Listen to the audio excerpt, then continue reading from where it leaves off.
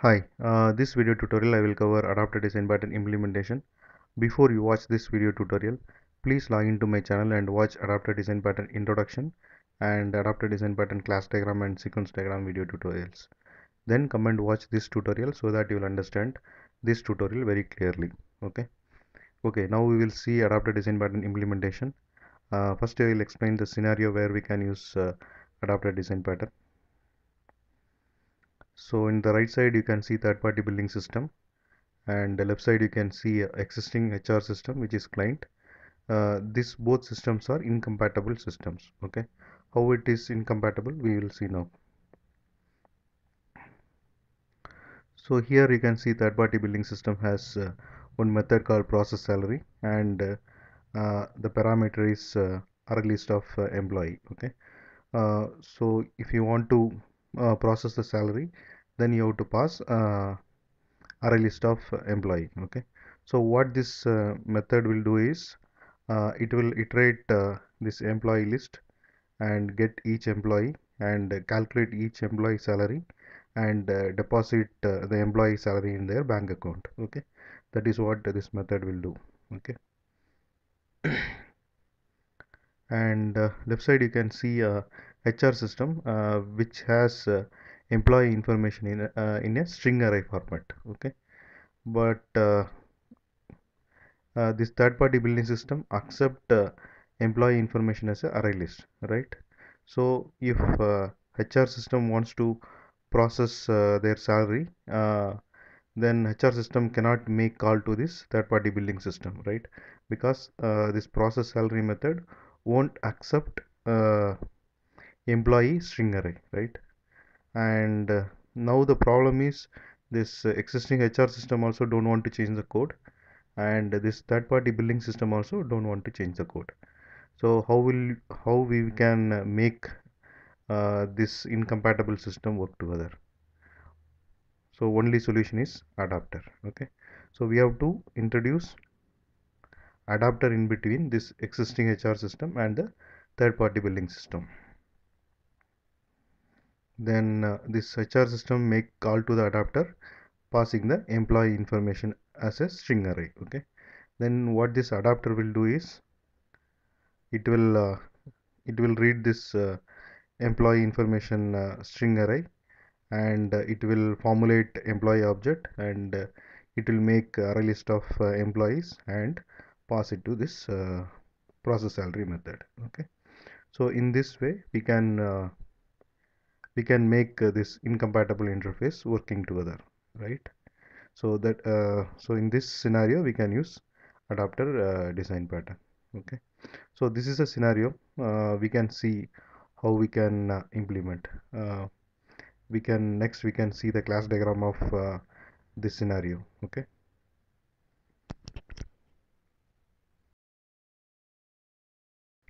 Okay, this is the class diagram of the scenario which I have just explained, and we can implement adapter design pattern in two ways.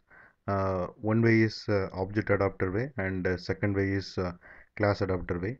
And I have created this class diagram using class adapter way. Okay, and if you see this scenario, the important class is employee, right? So I have created employee class which has employee ID, name and designation attributes, and it has setter and getter method for employee ID, name and designation. Suppose if you want to create employee object, then you have to call this constructor employee, and it accept employee ID, name and designation. Okay, and left side you can see HR system, and it has employee information as a string array, right? So I have created a human resource system class, and it has get employees method, and if you call this method it will return employee information as a string array. Okay, and right side you can see third party building system, and it has process salary method, right? So I have created third party building system class, and it has process salary method. Okay, it accept array list of employee. Okay, here this third party building system is a adaptee. Okay, and these two systems are incompatible, so to make it work together we have to introduce adapter, right? So I have introduced an employee adapter here. Okay, and this employee adapter class implements the iTarget interface, and this iTarget interface has process company salary method, and which accept string array. Okay, and this method is implemented by the employee adapter class. You can see here process company salary. What this method does is it will read the string array, and it will populate the array list of employee, and call the process salary method. Okay, and here the key point is, so we here I have put together this class diagram using class adapter way, right? So here the key point is this employee adapter implements uh, iTarget interface, and it extends or inherit this third party billing system. Okay, so once you inherit this third party billing system from this process company salary method, you can just call the method, right? We can just call the superclass method. Okay, so that is the key point. You can see here it inherits all properties from the adaptee. Okay, that is a key point in class adapter way. Okay, uh, okay, now we will see the code in Eclipse. I will open Eclipse and show you the code.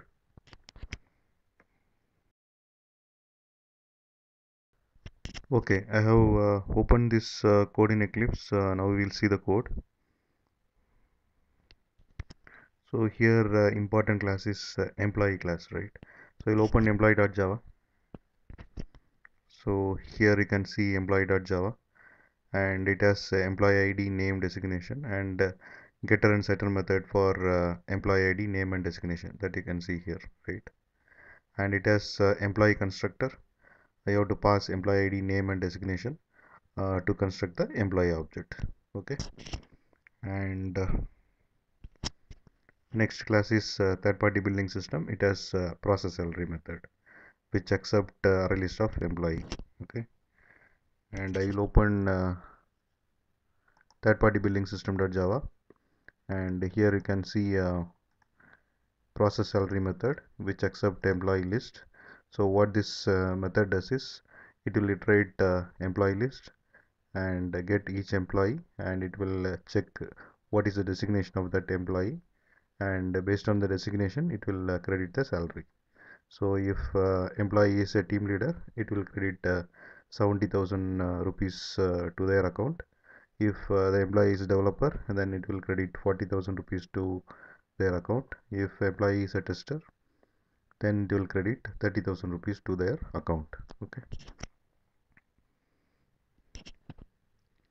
and next class is human resource system. Okay, so you will open human resource system.java, and it has get employees method.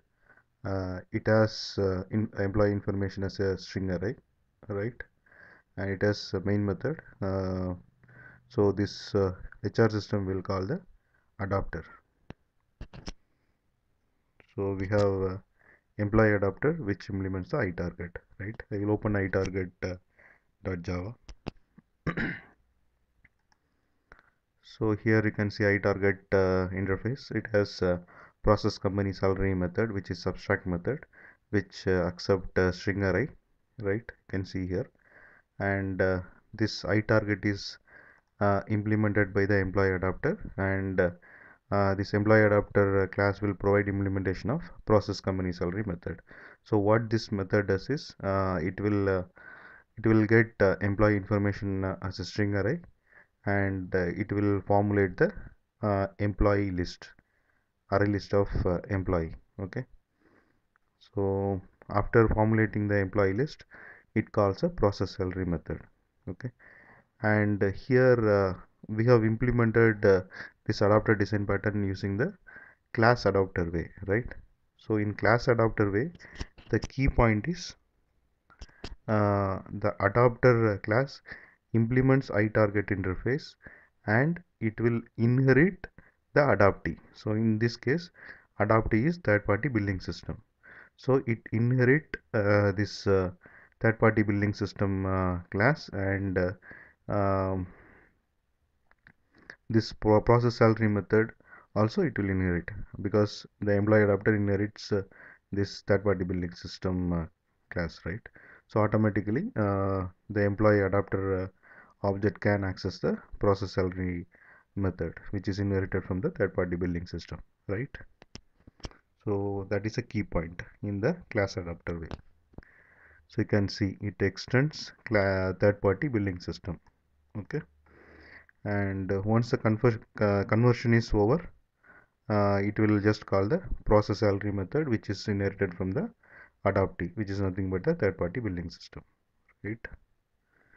Okay, I will just run this program and I will show you the output. So here is the output. So HR system passes the employee string array to the adapter. Then what adapter does is it converted array of employee to the array list of employee. This is the array list it created, and then call the process salary method, which is inherited from the third party billing system for processing the employee salary. Okay, and the process salary method will do like this.